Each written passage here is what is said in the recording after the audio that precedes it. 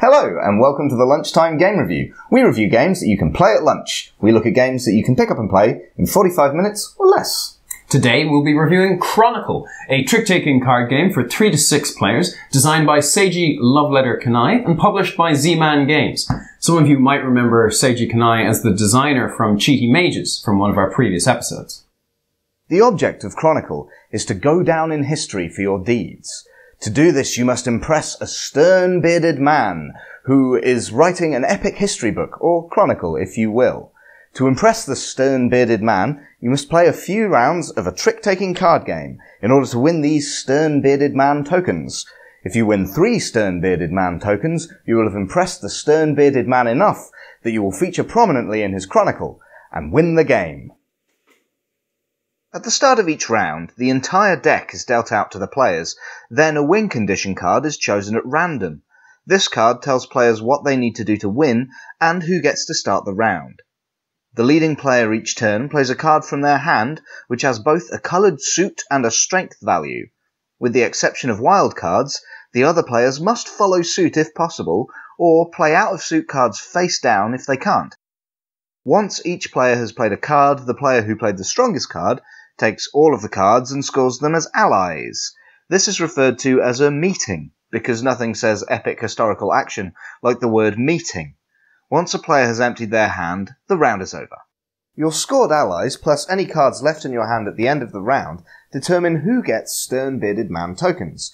The win condition card dealt out at the start of the round tells you which allies you want to score and which allies you want to discard or foist onto other players.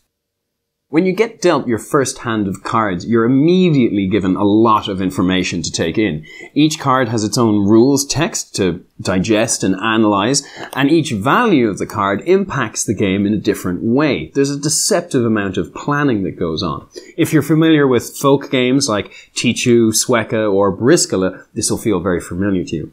And although it may seem overwhelming for new players at first, it's the kind of game that you get the sense you want to master and learn about over time.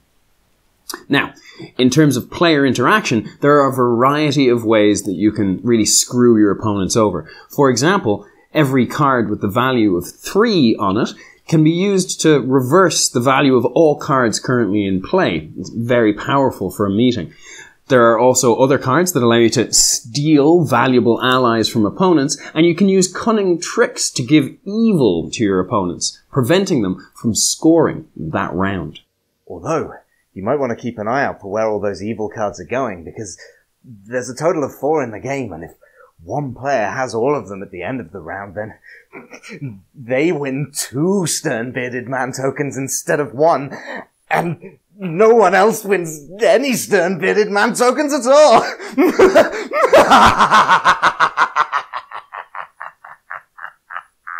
This is the part where I'm supposed to tell you how great this feels, to pull this devastating and difficult special move off, to twist the game in just the right way to really shaft your opponents. But sadly, this moment of elation never comes, because your party spirit will be crushed before this ever happens.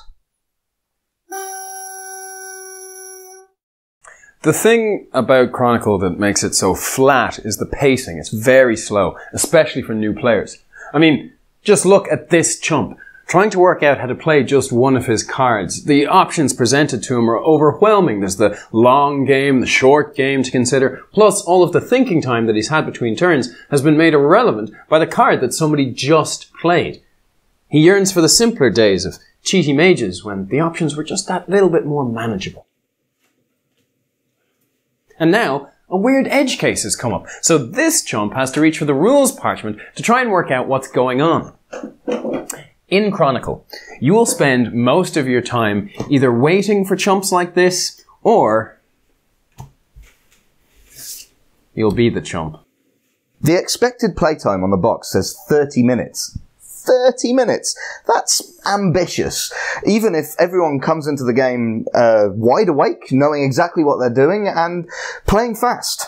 You'll probably want to play the fast version of the rules to try and get a full game in over lunch. That means playing with 2 win condition cards instead of just 1. It generally speeds things up.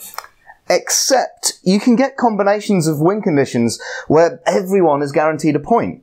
So you have to house rule the game. It feels like you need to put a lot of work in to make this a fun lunch game. We've yet to have a game of Chronicle which ends with whoops and cheers, with that feeling of a massive payoff when someone wins that final crucial stern-bearded man token. I mean, what even are these things? They've got these little wands on them, even though they're the only denomination of token in the entire game.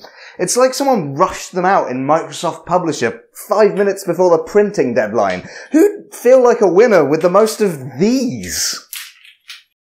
Have you ever had someone recommend a TV show to you and say that it only gets good after the first 5 episodes, and when you put the effort in, it is worth it? Chronicle isn't that. It just doesn't grow on you. It presents itself as being something a bit more profound than it actually is, and the facade quickly falls away with repeated plays.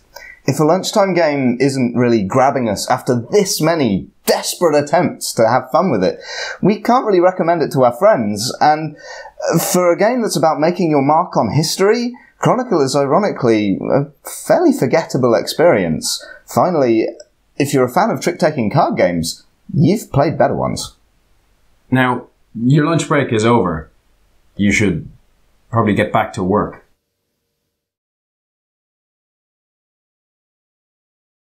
Thanks for watching, folks. If you've played this game, please let us know what you think. Or, if you haven't, let us know how it looks. And of course, if you've got any games that you love to play at lunch that you think we should check out, please let us know in the comments below. Stay tuned for more lunchtime game reviews coming your way soon.